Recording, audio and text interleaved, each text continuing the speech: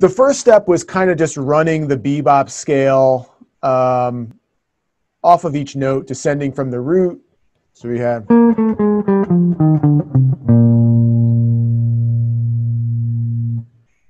Here it is from the root up an octave. This is the fingering that I think works best. Of course, there's other ways to play that. Right?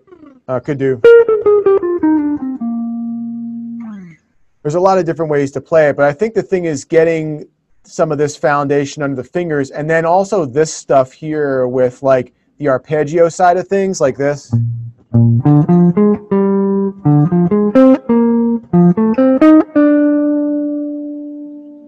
then I think over here, we have this.